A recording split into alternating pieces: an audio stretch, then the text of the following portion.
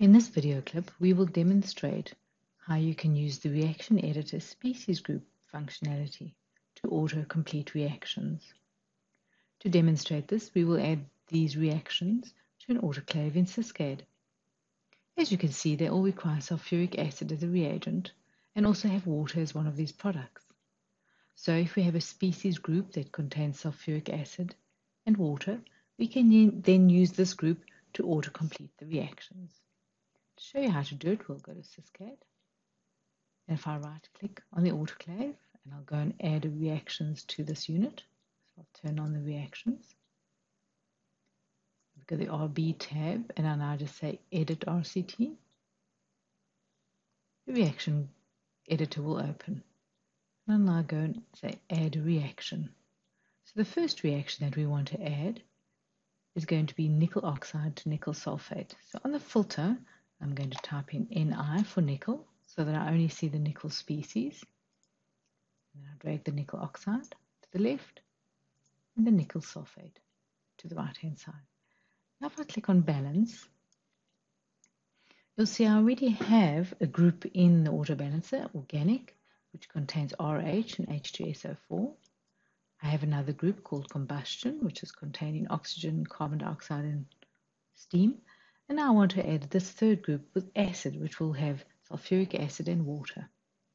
So all I have to do is start typing in the name of my group, and it will replace this name that's already there. So if I make sure that's highlighted, I'll call it acid.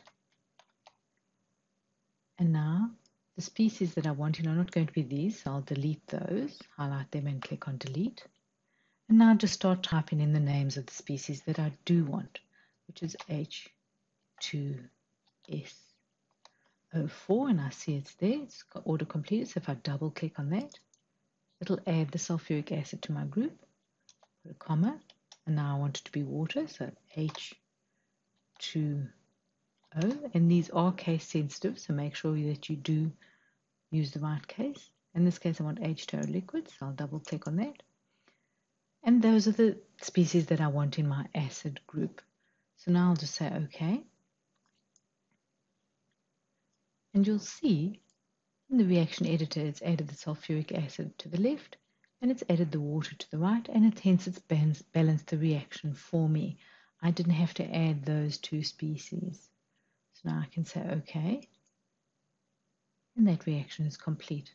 I'll go and add another reaction to show you how you do it once you've already set up the species group. So I'll say Add Reaction, and this time we want to add the reaction copper. So I'll put the filter on for Cu, copper. I'll grab the copper oxide to the reagent side, copper sulfate to the products. And now when I click on Balance, you'll see there's my group acid with sulfuric acid and water. If I just say OK, then what happens is SysCAD automatically looks and adds those species where they need to be, and it's done that balancing for you. So this means you don't have to type in those species anymore. I'll do one more reaction, and this time with iron. So I'll say Add a Reaction and change my filter instead of copper to iron, Fe. And now Fe2O3, the hematite, is going to react to form ferric sulfate. There. If I click on the balance, and I'll use the acid group again, H2SO4, H2O, click OK, and you'll see it's now added 3 sulfurics on the left and 3 waters on the right. So it's done all that balancing for you and added those species. And once you've added a species group to your reaction editor, that will be there and it'll be available to all of your projects. It's basically a computer-based group. It certainly does make adding and completing reactions much quicker if you use this functionality.